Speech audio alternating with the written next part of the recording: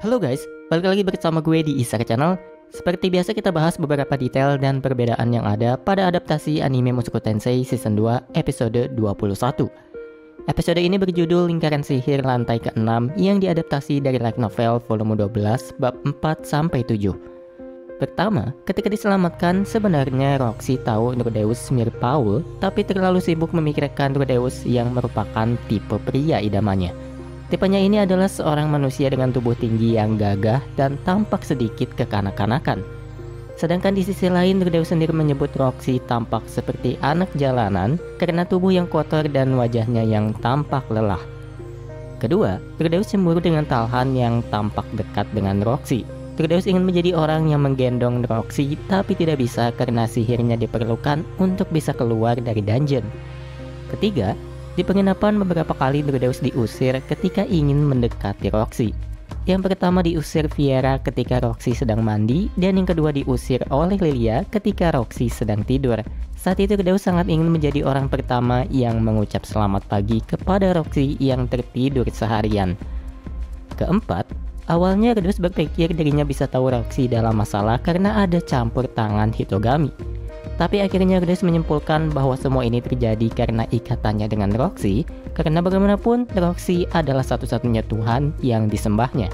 Kelima, Roxy mengira sihir yang digunakan Rudeus adalah sihir es tingkat kaisar, yaitu Absolute Zero.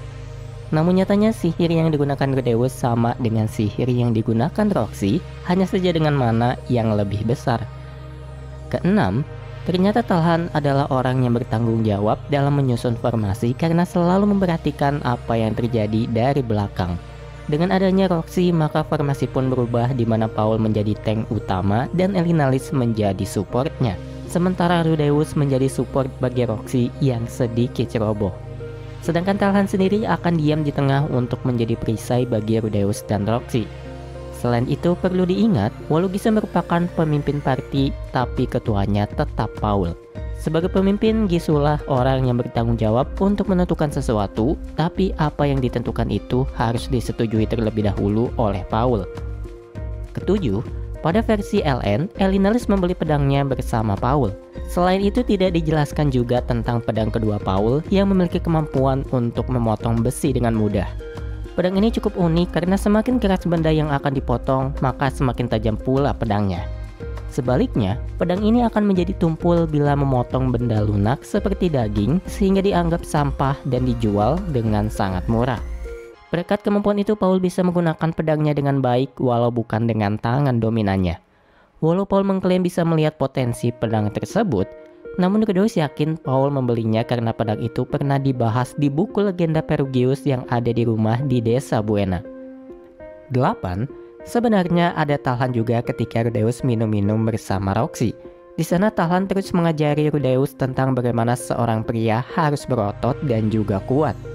Mungkin karena tidak tertarik, maka saat itu Roxy hanya diam dan tampak mengantuk. 9. Roxy menyarankan Rudeus meminta bantuan Sierra untuk menyalin lingkaran sihirnya karena dulu Sierra bekerja di gereja milis untuk menggambar gulungan sihir. Karena itu Sierra bisa menyelesaikan hingga 50 salinan dalam sehari karena sudah terbiasa. 10. Tampak jelas di sini Rudeus begitu merindukan dan menghormati sosok Roxy. Setelah shock karena berpikir Roxy melupakannya, Rudeus berkata dirinya sudah bisa pergi ke surga karena bisa mendengar suara Roxy lagi. Lalu ketika disebut mengganggu oleh Roxy yang sedang membaca buku, Rudeus langsung berpikir untuk pergi ke suatu kedai terpencil untuk minum-minum sendiri. Tapi ketika Roxy ingin bertanya, Rudeus sendiri menyebut dirinya sudah seperti anjing yang kegirangan. Sehingga di sini kita bisa lihat bagaimana Rudeus menampilkan sisi yang berbeda dibanding ketika bersama Sylvie dan yang lain. Bila Rudeus berusaha untuk menjadi suami yang baik ketika bersama Sylvie, ketika bersama Roxy, Rudeus seakan kembali menjadi anak kecil yang ingin diperhatikan oleh Roxy. Di sisi lain, Rudeus selalu merendah sebagai bukti rasa hormatnya kepada Roxy. Ketika Elinalis menyebut Rudeus sudah dianggap penyihir terkuat di akademi, Rudeus bersikeras semua itu berkat Roxy. Bagi Rudeus, walau mana dan variasi sihirnya lebih banyak dari Roxy jauh lebih kuat karena pengalaman adalah kekuatan sebenarnya. Sehingga ketika Roxy mengajaknya pergi menjelajah dungeon bersama, Rudeus berpikir Roxy telah mengakui kekuatannya. Sekarang kita masuk pada penjelajahan dungeon. Pertama, Rudeus menyebut monster Mushoku seperti Jamila dari Ultraman dan Sachiel dari Evangelion karena tengkorak di tengah tubuhnya. Mushoku ini cukup pintar dan dikenal sebagai general monster karena bisa mengarahkan monster lain untuk membentuk formasi. Umumnya monster ini lemah terhadap sihir air, es, dan api, tapi Rudeus lebih suka menjadi sniper dengan stone cannon-nya. Kedua, dikatakan Rudeus bahwa terkadang sihir air yang dikeluarkan Roxy mengenai Paul dan yang lain. Tapi untungnya sihir esnya bisa tepat sasaran, walau hal itu membuat mana Roxy cepat habis. Tapi bila dibandingkan, menurut Rudeus kapasitas mana Roxy kemungkinan sama atau lebih besar dibanding Sylvie. Ketiga, ketika melihat Paul yang tampak keren ketika sedang serius, akhirnya Rudeus paham mengapa Zenith bisa jatuh cinta kepadanya. Dan ketika ingat Sylvie pernah memberi pujian yang sama kepadanya, Rudeus iseng bertanya kepada Roxy apakah dirinya tampak tampan ketika sedang serius. Sebagai balasan, Roxy pun balik bertanya tentang seberapa imut dirinya, di mana Rudeus menjawab 100 padahal diminta memilih di antara 1 sampai 10. Keempat, Rudeus jarang sekali bertemu pengguna teknik pedang dewa air yang berfokus pada bertahan, memantulkan serangan, dan melakukan serangan balik. Hal ini cukup masuk akal karena umumnya pengguna teknik ini ada di Asura, sementara Rudeus menghabiskan banyak waktunya di tempat lain. Kelima, untuk berjaga-jaga dengan armored warrior yang menggunakan teknik pedang dewa air, Talhan berdiri di depan Rudeus dan Roxy untuk menjadi perisai. Karena sihir penyembuhannya hanya sampai tingkat lanjut, Rudeus berharap Talhan tidak langsung mati bila terkena pantulan sihirnya. Keenam, ketika menembakkan sihirnya bersamaan dengan Roxy, Rudeus mengambil referensi serangan Ultra Slash yang berasal dari Ultraman. Ketujuh, Rudeus bertanya apa Paul menjadi lebih kuat karena menganggap kemampuannya sudah setara pendekar pedang tingkat Sen. Padahal Paul hanya pendekar pedang tingkat lanjut, tapi memang kehebatannya adalah menguasai 3 aliran sekaligus. 8. Monster yang merayap di atap adalah Devouring Devil atau Iblis Pelahap. Monster ini adalah monster tingkat A karena pergerakannya sulit ditebak. Tapi dengan tanaman yang dibawa Gisu, monster ini hanya setara tingkat C. 9. Di lantai 6 terdapat beberapa ruangan yang penuh dengan telur monster di dalamnya. Rudeus berpikir terdapat semacam ratu di sana yang menggunakan Zenith untuk melahirkan telur-telur itu. Bukan hanya itu, Rudeus malah membayangkan bagaimana bila monster-monster yang dibunuhnya punya keluarga juga. Tapi akhirnya Rudeus ikut menghancurkan telur-telur itu ketika melihat Roxy menghancurkannya juga. 10. Menurut Roxy, makanan monster adalah mana sehingga para monster akan berkumpul di sekitar dungeon yang memiliki inti kristal sihir. Hal ini cukup masuk akal mengingat bagaimana hutan yang penuh dengan mana selalu berisikan monster. Namun yang masih menjadi misteri adalah bagaimana caranya mereka makan, karena mana ini tidak terlihat kecuali dengan mata iblis.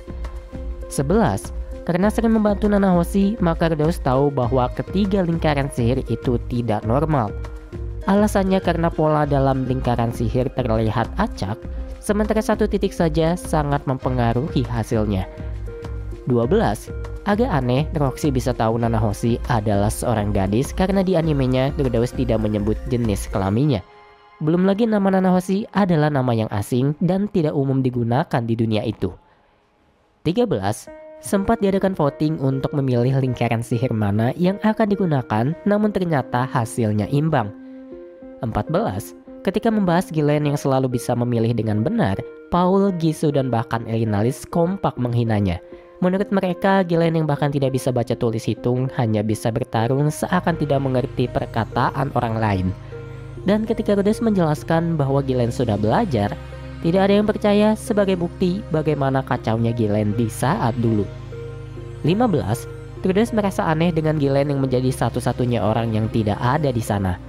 Padahal Gillen sendiri menjadi satu-satunya orang yang terus berkomunikasi dengan Paul walau party Tering Serigala Hitam sudah dibubarkan. 16. Pada versi LN, Paul tidak membicarakan tentang kedua pedangnya. Yang ada adalah bagaimana setiap orang mengeluh tentang angka 2 yang bisa membuat semua menjadi kacau. Bahkan Gisu sendiri berkata bahwa 3 jauh lebih baik dibanding 2. 17. Pada versi LN, pembicaraan Rudeus dan Paul terjadi pada event ngobar atau ngompol bareng. Saat itu Rudeus sadar bahwa bentuk dan jumlah ruangan di sana sama seperti reruntuhan di tempat teleportasi, di mana terdapat 1 ruangan besar, 3 ruangan kecil, dan tangga menuju ruangan yang keempat. Ada beberapa hal yang perlu dicatat tentang dungeon, di mana terkadang dungeon itu bukan hanya 1 tempat. Karena pada buku yang dibawa Rudeus dikatakan bahwa ada juga dungeon menyatu dengan reruntuhan kuno. 18. Pada versi LN, Rudeus perlu menggunakan Stone Cannon 2 kali untuk menemukan tangga rahasia. Alasannya karena yang pertama gagal akibat Rudeus yang terlalu banyak menahan kekuatannya. 19. Ketika melihat Roxy ragu untuk memujinya, Rudeus berpikir Roxy merasa kalah dengan pencapaiannya. Sehingga lagi-lagi Rudeus akan berkata bahwa idenya itu berasal dari Roxy. Rudy, 何ですか？ゼニスさんを助け出して余裕ができたら2人で迷宮に潜りませんか？ええ、約束です。Dan itulah pembahasan anime Mushoku Tensei Season 2 episode 21. Terima kasih bagi para pendengar dan juga penonton dimanapun kalian berada. Sampai jumpa di video Isaka selanjutnya. Bye.